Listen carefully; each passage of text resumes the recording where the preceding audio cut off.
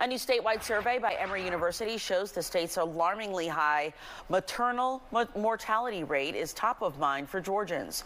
It also shows they want to see state lawmakers do more about it.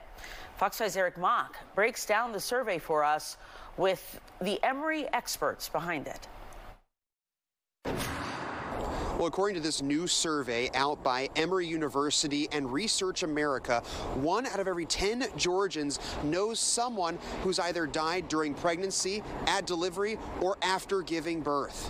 It's upsetting to know that 1 in 10 people know of someone, a friend or a family member, who's lost their lives to pregnancy-related causes. Danny Fallon is the dean of Emory University's Rollins School of Public Health. She says this survey shows Georgians are now very aware of an inconvenient truth about their state. For over a decade, Georgia has been amongst the worst-ranked states in the U.S. for maternal morbidity and mortality. We are right now 49th across the country. The survey also shows more than half have either experienced or known someone who has experienced complications during pregnancy. 47% said substance use disorders and 41% said mental health were the top factors in increased risk of maternal mortality. Fallon says they're right. When we look at the causes of maternal death during and right after pregnancy, mental health and behavioral health are some of the top reasons for death. More than a third of people surveyed said racism is a major obstacle to mothers getting the maternal care they need in Georgia,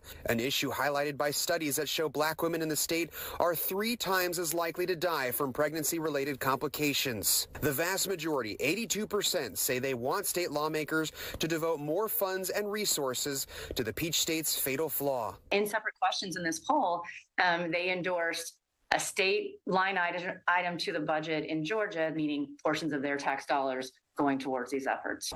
Now, Fallon says it's clear that many lawmakers are wanting to fix this problem. She says their extension of Medicaid to up to 12 months after birth does help postpartum vulnerability. But she says it's clear from this survey and other data that a lot more in funding needs to be unlocked for this. In Atlanta, Eric Mock, Fox 5 News.